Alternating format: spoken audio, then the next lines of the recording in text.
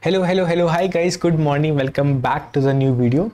In this video we're going to see a problem, maximum area of longest diagonal rectangle. It's a very easy problem, we can actually see it very quickly. It's just what the problem is saying, we have to replicate that exact same description in the code. How? We are given a 2D zero index integer array called as dimensions. So basically it's a 2D array. As you can see, it's a 2D array called as dimensions. Now what this says is that for the dimensions, basically it will have something. So for one of the dimensions, it represents the length and this represents the width of the rectangle. So I can just say that this one piece of thing, this will represent 9 as the length and 3 as the width of the rectangle. Now what the problem is saying next is return the area of the rectangle having the longest diagonal. Now what is the area of the rectangle?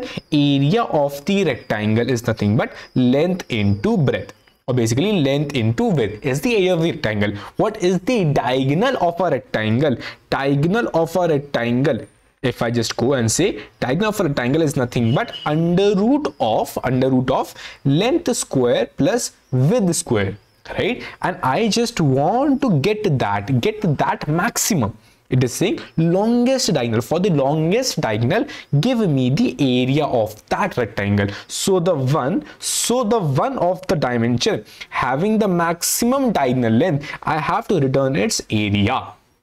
That is what I'm saying. So if I look at the first example, the first one is 9, 3. If I go and find its diagonal, so I will get a square root of 9 square plus 3 square, which is nothing but square root of 90. So if I convert that to a decimal, it will get a 9.487. Okay, and the next one, if I take, it is actually nothing but 8 square plus 6 square square root. So it will be a square root of 100, which is actually 10. So you can see this is a longer diagonal. So I will give the area corresponding to this diagonal. So corresponding to this diagonal, the length was a 8, width was a 6. So area is 8 into 6, which is actually 48, and 48 is the answer. And that's how you can simply solve this. Now bhaiya, so shall I just take a double?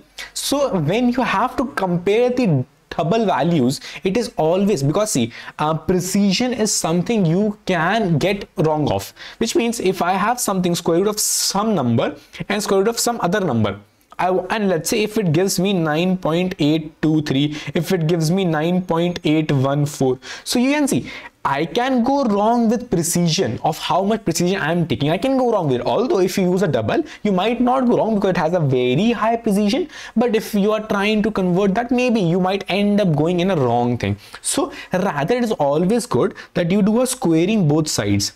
If I do a square both sides, so this root will go away. This root will go away. Now I can compare the actual value. I can compare this 9 square plus 3 square with 8 square plus 6 square. I can compare the actual values, and whoever is bigger, I can take that as a maximum diagonal, and corresponding to that maximum diagonal, I will take the maximum area.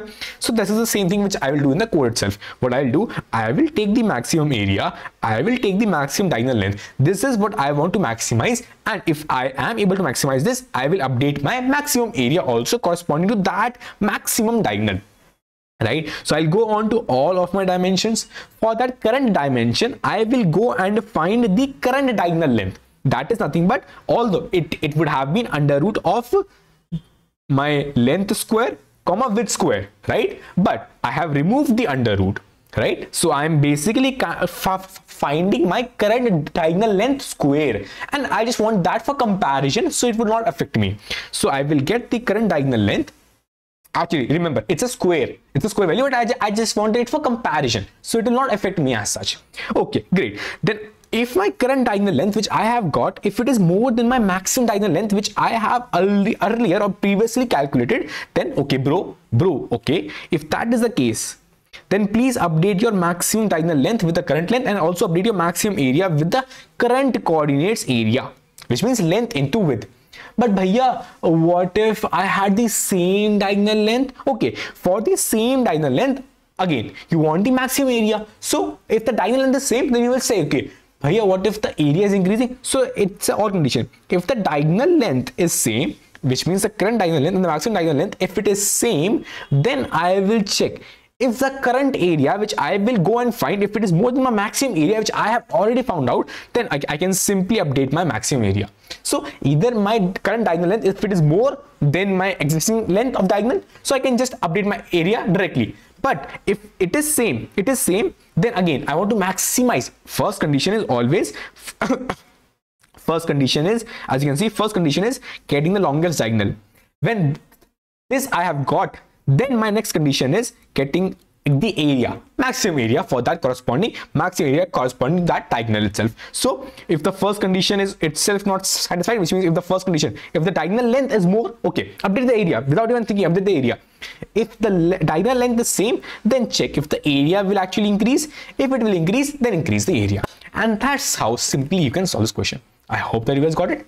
See you in a good again. Bye bye.